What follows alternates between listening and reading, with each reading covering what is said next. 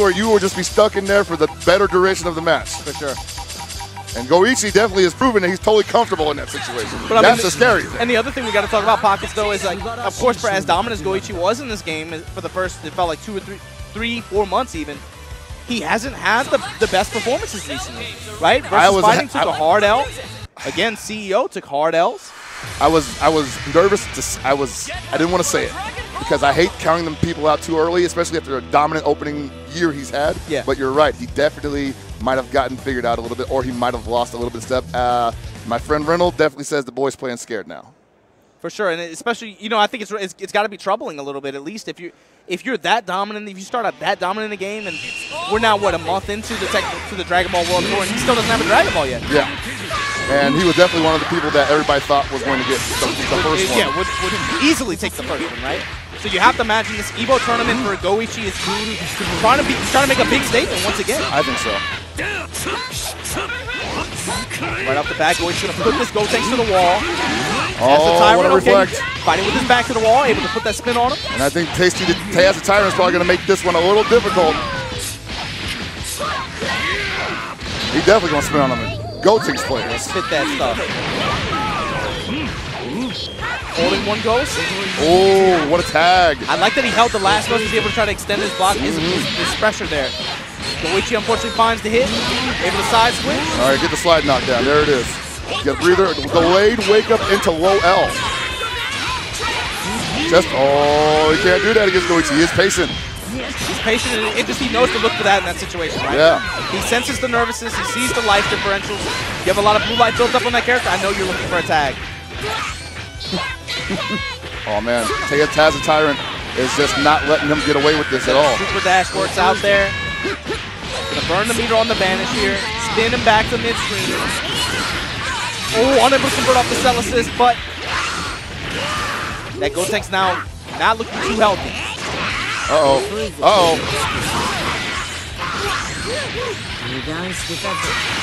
Oh, this is the fast-paced one right here. Late tag, gets the hit on Kid Buu here. And sometimes you expect Go1 to maul, but he will definitely wait you out a lot of the time, you know? He is totally happy just feeling you out in a match or two. He can find comfort, and just, again, just blocking and just being patient. Definitely. That, right? Which a lot of people cannot do in this game. That's what I'm saying, man. A lot of people get spooked because it's like, man, if he's comfortable with me putting him on defense, I don't really feel that confidence with putting him on defense. Wow, that donut assist holding you in the air all day. Writing that down, M to check out the Dragon Rush startup like that. Oh no! I think he thought he saw the button coming. Oh, okay, there's a chance. Get that pressure, baby. Oh my God, that's gonna be it for Gotenks. And I like Taz the Tyrant trying to, put at least a different option out there on defense, right? You're gonna use a level 3 reversal like that. Yes, but that's sir. very expensive, and you see it put him in a position where now, even if he gets a hit, he's not gonna be able to do a lot of damage. You gotta be able to kill characters in this game. That was a pretty expensive mistake. Okay, here's Taz the Tyrant, possibly with a response. Drop. Woo! Good defense on the first two. But yeah, gets clipped high with the last hit. No finish from Taz the Tyrant though. Okay, I like the reflect down M. Here you go. Oh, he's gonna get him back in here, and now not looking too bad. Not looking too bad at all. Move this blue health, but you gotta get the touch. You gotta be able to remove it. Oh my God. And that's not how you're gonna do it. How? That's definitely not how you're gonna do it. Vanishing that high, that's not safe. God. And now we're seeing Go1 play aggressive here. This is the part that makes it extremely scary. It's the part where he just turns the defensive mode off and goes straight offensive, and you get clipped once and that's a wrap. This game very unforgiving, and Go1 a very unforgiving player. Do not give him multiple opportunities. Cannot do that. You're right, man. And now Taz the Tyrant is feeling it where he's got a cell out there, but he's a lone man. He's a man. The man is an island. Got no assists, and while level 3 sparking is available, and he's got 4 bars. Yeah, he has bars. He raced his character with a touch under the right conditions, but look at that hesitation. It's against the full team is the other thing. Yeah. Oh so my important God. in this game. Oh, hold on. When you had all the resources and you get clipped by the guy with almost 0. Off the 2M starter, level 1, that's gonna do it. Like you had the world in your hands. Yeah. and he just snatched it from you with a dot with some change in his pocket, you know?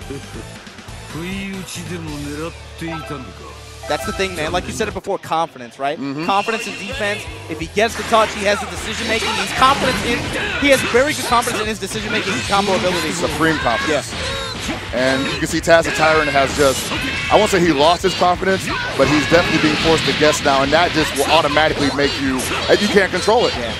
And then Cell off the top rope, drops that bow on him. We got the Clayton loops in the corner, rocking and rolling. Oh my God. Wow, you think he won't stroke you? Cell with the alley-oop to himself.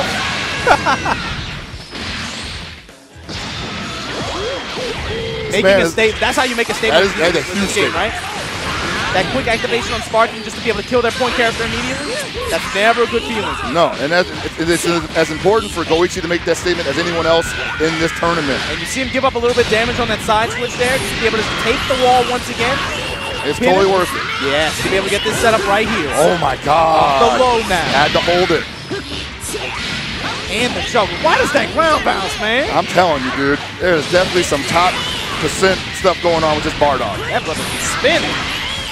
It's like, yo, man, we had to give you these reparations for getting killed by Frieza. Have a top tier status, you know?